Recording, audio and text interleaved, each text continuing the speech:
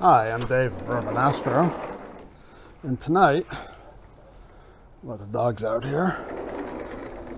Tonight will be my second night shooting Sh2 132, the Lion Nebula. So I'm coming out here. We've got about a half an hour before sunset, and I'm coming out here to more or less set up and get ready for shooting tonight.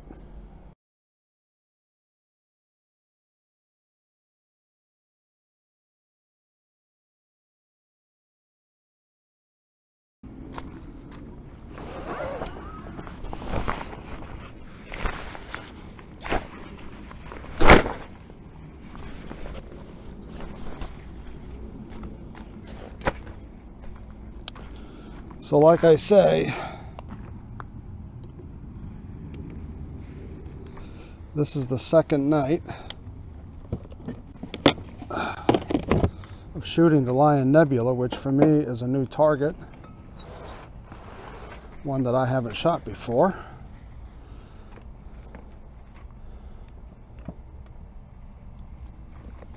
And the subs that I was getting as they were coming in and I was looking at them, they looked pretty good, so hopefully it all works out well. Let me check my balance here. Okay, that says I'm a little heavy there. How about here? Yeah. I got great guiding last night. I got guiding in the neighborhood of 0.4 and 0.5.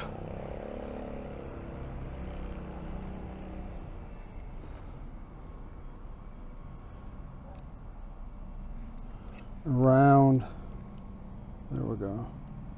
Okay, we're a little top heavy. Of course, it dropped down to about 0.7 when I was down close to the horizon, right over here.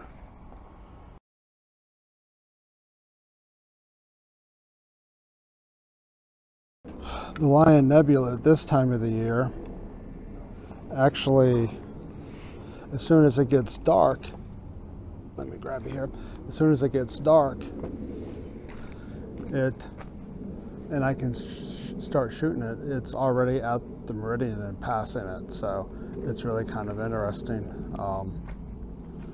shooting this thing. Last night it was like the scope was like had just barely autofocused when she automatically went into a meridian flip, so that was kind of interesting. Instead of me rambling, I'm just gonna go ahead and close this out, and next thing you'll see is me at my laptop, and it will be dark in about a half an hour to 45 minutes, and we'll be shooting the Lion Nebula. Okay, so I'll start my Unity, my Pegasus Astro Unity, and I'll start Green Swamp server. Once he gets started, I'll go ahead and do Nina.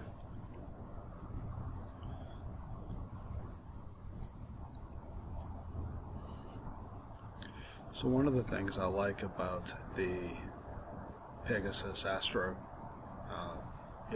Pegasus Astro Uranus monitor, is that it will tell you what the border sky is. So right now I have border 8 skies. It says city sky. Sometimes it flops between border 8 and border 9, but today it's definitely border 8. So anyways, Green Swamp. I believe we're finally parked. We're parked. Like I said, I had to restart my application here. Nina froze up on me. That profile. Connect all my equipment, yes. Go to my camera here, and hit for -10. camera's warming up because I just had to reboot. So the camera's at about -5, and now with the temperature, it should at least hold off.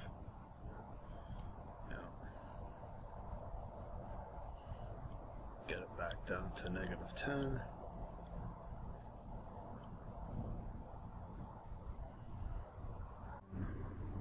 It's holding 3.2. Okay, so we're starting to 3.3. So we're starting to cool back down to -10. So I'm going to sequencer, and I've already got the sequence set up. Just need to load it again and then reset it. And it's right here. Already had some subs.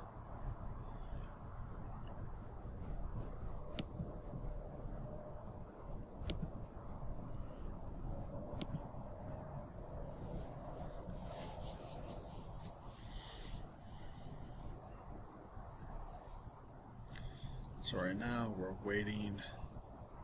We are waiting for temperature. And where are we at? We're at -5.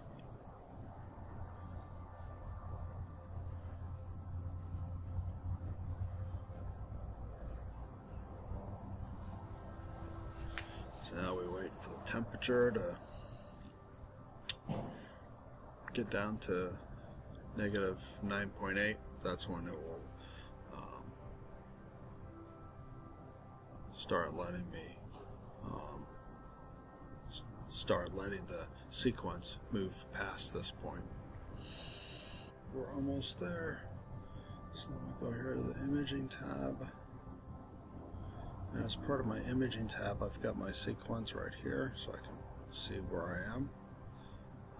It's a question I always ask myself. Sometimes I don't plug in my battery and it dies at about midnight. It'll run the rig pretty much for about 5-6 hours and then it dies. It's an old battery, but it works. So I just plug it in here at the house. It has all the outputs that I need for power. It has the 5mm plugins. With a I think it's a 2.1 center. Good. Makes it very, very simple. So now we've plate solved. We're at where we need to be. So now we're doing Nina. There we go. I mean Nina. We're doing PhD2. There we are. There's the guide graph. We just started out, but we're at 0.36, which is all you can ask for. This is from an EQ6R Pro.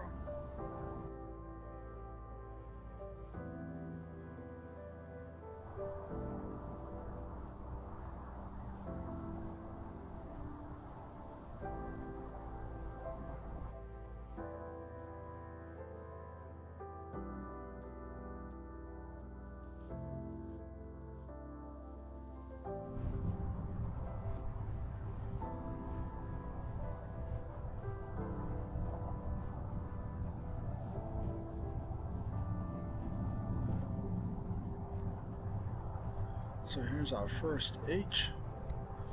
Get rid of that. There we go, and you can see the lion. Right here is the mane.